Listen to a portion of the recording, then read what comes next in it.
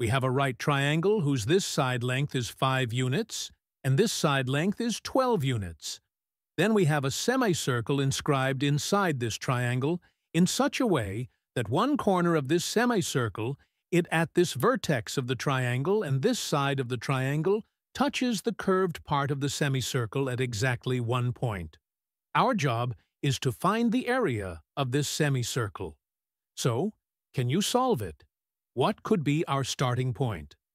Okay, as a first step, assume the center of this semicircle will be somewhere here on this side of the triangle. Now let the radius of this semicircle be labeled as r. So this will be r, and if we draw this radius from center to this point, then it will also be equal to r. Now think what we need. At the very least, we can try to find the hypotenuse because we all know about the Pythagoras theorem, and always try to use it as soon as we see a right triangle. So, consider this right triangle.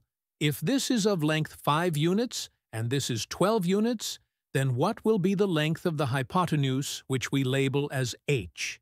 Yes, right. It will be h equals square root of 5 square plus 12 square, or 25 plus 144, or square root of 169, which is 13th. So, the hypotenuse is of length 13 units. Great. Now what else can you see? Think harder. Let me tell you about a theorem of tangent and radius. A tangent to a circle, or a line that just touches the circle at one point, is always perpendicular to the radius drawn to the point of contact. So what will be this angle? Correct. It will be at a right angle. Nice. So we can observe that something is cooking up here because we can again use Pythagoras' theorem on this right triangle. For that, we have this side length in terms of r. Then, if this is 12 units, and this part is of length r, then this piece will be of length 12 minus r, isn't it? We just need this length. We know this is 13 units, but that alone would not give anything. We might need the length of this piece so that we can then find the length of this side of the triangle.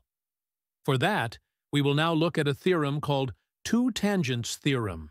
If two tangents are drawn to a circle from a single external point, then these tangents will always be equal in length. So, for our case, this point C acts as the external point through which we have these two sides as the tangent to this semicircle, and therefore this piece will be equal to the length of this side. Since this is 5 units, therefore this will also be equal to 5 units. Therefore this will be equal to 13 minus 5 or 8 units. Yippee! Everything is super duper easy now. Use Pythagoras' theorem here to get 8 square plus r square equals 12 minus r whole square. Expand this to get this. Oh, look! R square will get cancelled, and we will be left with this. And thus r equals 80 over 24, which simplifies to 10 over 3, and that's it. This problem was super cool. So good!